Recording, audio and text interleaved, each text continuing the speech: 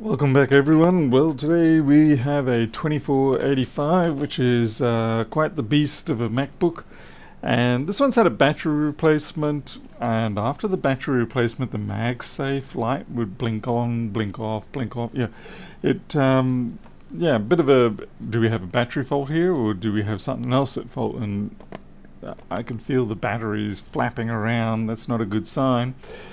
Alright, well, let's get it open, have a look, and see what we can do.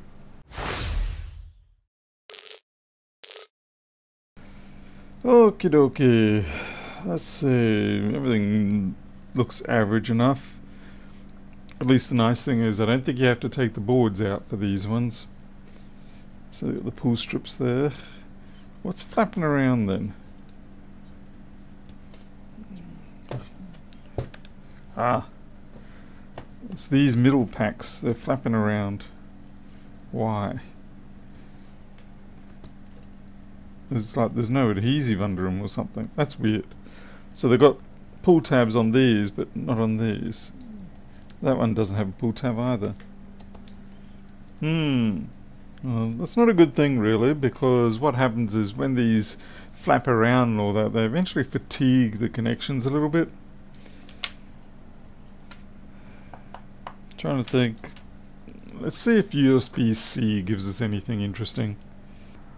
20 volts, reset. 20 volts, reset. We're resetting only at about 1.4. That's interesting, and now we're holding. Let's see if this steps up. Let's see if this ramps up okay.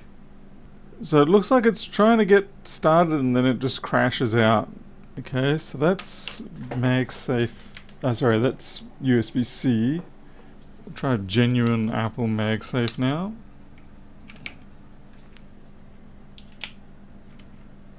The current is just haywire. Okay, so we've settled down to 400, 300. Well, we're going the wrong direction. This one's a weird one. We'll have a look at what's been done with the battery. I see the screws are chewed out. That's not good. It could be that it's just an incompatible battery. Although what bothers me here is that there's some lifting up of the adhesive here. That should normally happen. But there's no reason to touch any of that. So what did they do? I see what they've done. Right, they have torn away this flex a little bit from the board.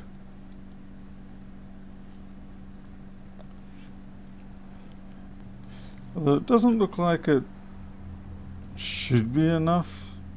But yeah, for some reason they pulled up that, and I don't really know why. Because even if this one was disconnected, yeah, that whole set there, single group. So if we look at this board, let's see, what do we got? NC, bat, ground, ground. So yeah, that's, even though it is messed up a little bit, we basically just have the battery and ground and nothing else. The actual signal lines come in on the flex. So we'll test these, see what they look like. 5, yep.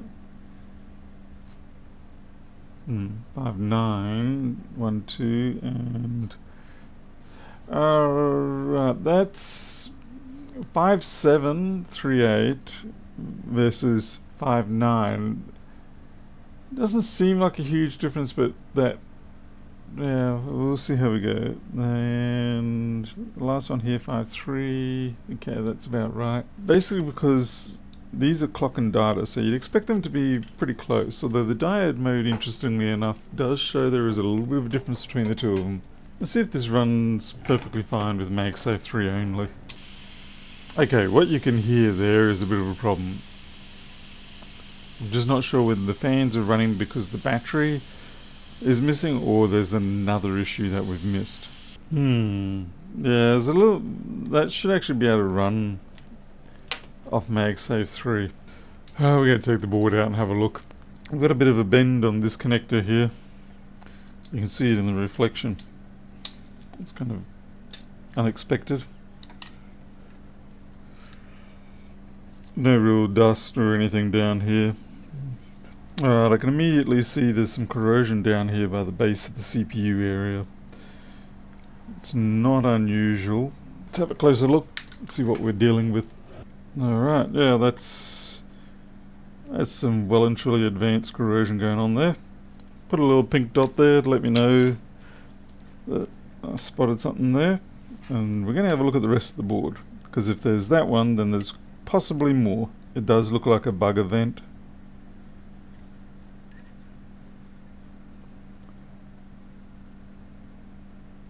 Yeah, it looks like that's probably the only one. So we'll get this CPU barrier removed and then we'll have a look. We don't need a lot of heat to get this up, but I want to try not mess it up too much. Okay, so I wonder what that part does. Let's have a look under the board view and schematic. So this is UD102. And lo and behold, it's part of the charging system. Alright, so it looks like it's basically a level shifter. Over here we can see we've got 1.2 volts, and over here we see we're talking with 1.8 volts. So basically it's just a translation circuit that allows lower voltage signals to communicate with higher voltage signals back and forth. Let's see where we can find these things. Okay, frustratingly we've got a situation where it's all just modern boards like 2098, 2443, 2773, 2100. This here could have been the closest one. That's for the new model M2 chip in a 2337 body. 2100 is this board.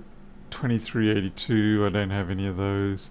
So yeah, we've got a problem here where we just don't have this part. We've got this H1 marking here. Now we'll get our 2016. Okay, so there are definitely different markings on the chips. Now it could be a few reasons for that, but it's enough for me to not want to transfer the parts. Realistically, I'd be very surprised if there was a difference, but I just don't want to risk it on this machine. One of those things where if you get it wrong, it's going to be very wrong. Let's dry brush that away. It looks like we're not. Yeah, it's pretty crusty. Now it's going to be a little bit tricky to get it off at this area. It's quite a heat sink area.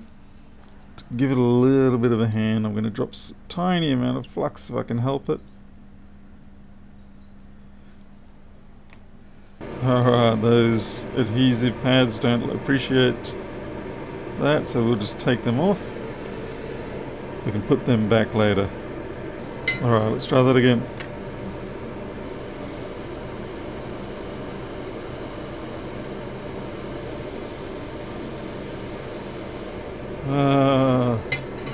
That's what I was hoping not to really see.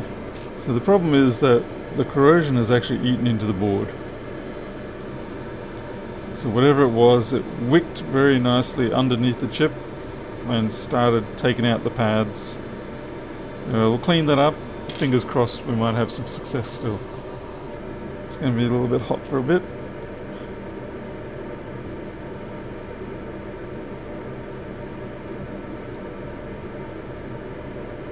It's been sitting there and chewing for a bit by the looks of it. This resistor down here, you can actually see that there's a bit of corrosion under the pads here. I'm gonna have to make a choice about that. This resistor here is half on. It's one of our 3K3 pull-ups, so this here is a 3-volt rail pulling up the signal. So yeah, I think I might remove that. See how it goes when I do the resoldering rework in this area. Unfortunately, I have to add a bit more flux.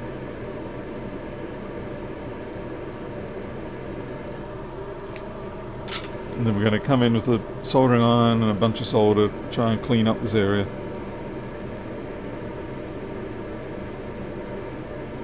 Yeah, see how the resistor just basically came off dead easy.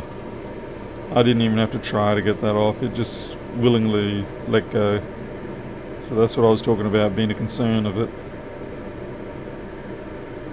It's a good thing we found that, because we could have replaced the chip, thought everything was okay, and then a few weeks later it would have let go. Or even worse, it might have kept holding on, but the resistance would have changed sufficiently to create some very bizarre effects. Bad signaling, bad protocol timings, things like that. And it would have actually been quite difficult to diagnose. I do wonder whether this could explain that difference in the data lines that I saw when I was testing. Fortunately, the pads are still there, so that's a blessing. Again, a little bit of flux.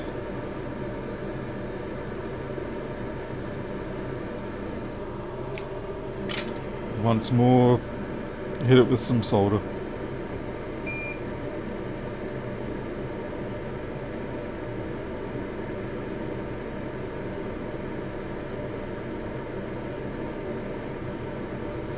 And once more, clean it up.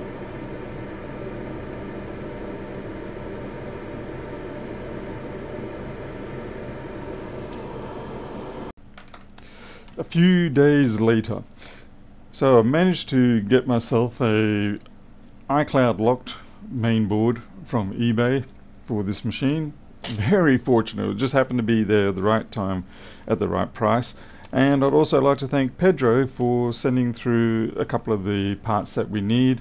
He took them off one of his boards because there's about 6 or 7 of these particular chips on each board, so thank you again, Pedro. The nice thing is, because Pedro has given me these, it means I don't have to touch this board, which means I can now use this for diode mode measurements and things like that, which means we can have some better data on open board data. Anyway, let's get to it, get this replaced, and hopefully the machine works fine. Interestingly, these ones have the VD mark on them, and these are H1 marked. Okay, well, that's it. It could have been that I would have been able to replace them with the ones I could get from other boards, but I just didn't want to take that risk. It'd be interesting to see which ones Pedro has. Okay, these are also VDs. Interesting. Okay, these have actually had the pad ripped off, I think. Alright, so this one's more intact, so we're going to use this one. Yeah, they're a particularly difficult chip to remove simply because of the position next to the CPU. Those pads, actually that back one there, just got to fluff them up a little bit.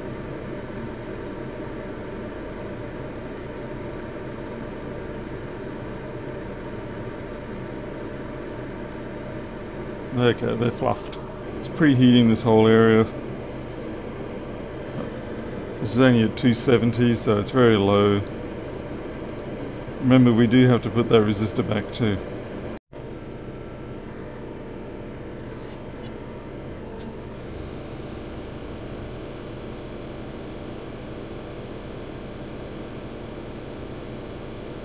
And that is down. I should have had the resistor ready.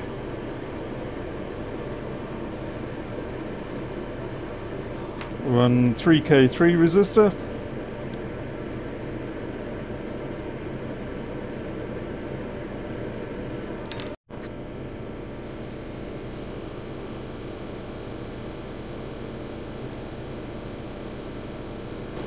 And that's done. Very good. Yeah, I think we'll just have to accept that as it is. Fingers crossed things go well.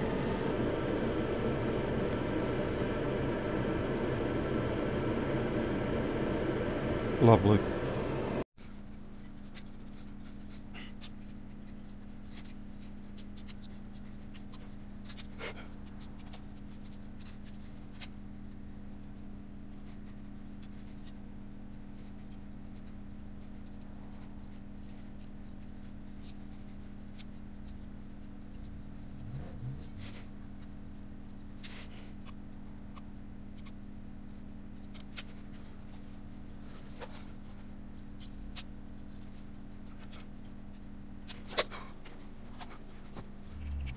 Okay, here goes with the testing. Let's hope that the correlation between the battery issues and that level shifter are actually related to each other. MagSafe in. 20 volts.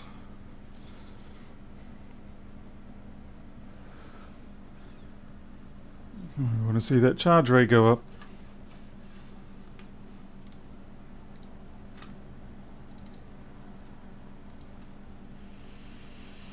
Looking good, but the fans are still spinning a bit fast, so may not have properly fixed it. Oh, it's interesting, the fan actually settled down now. This charge rate still is not picking up though, unless that pack is fully charged. I doubt it. No, it is not. It's indicating, oh, there we go. Bit of patience. Oh, had me panicking there. First the fan won't stop spinning for a bit, and then we're not getting our proper charge rate, and now here we are, 4.6 amps. That's flat out. And we've still got a screen on. How is it drawing that much power from that pack? 5 amps, 20 volts, that's 100 watts. That pack's, well, oh no, that pretty much is full 96 watts coming out. 4.6 times 19.7. Ooh, that was a fun one. I mean, it wasn't an overly complicated job, but it was still a fun one. It was nice to have that correlation, or causation I should rather say, between where we found that little bit of corrosion just down below the CPU on the bottom and the fact that the battery wasn't being properly detected and charged. Very happy about that. And of course we did have to spend a fair bit of money to get ourselves a donor board, and again thank you very much to Pedro for sending through those little components, and which means now we can use that donor board to populate all the diode mode values and things like that to help other people out there with the open board data system. Thank you very much for watching. I'll see you all next time. Till then, you all take care. I'll catch you later.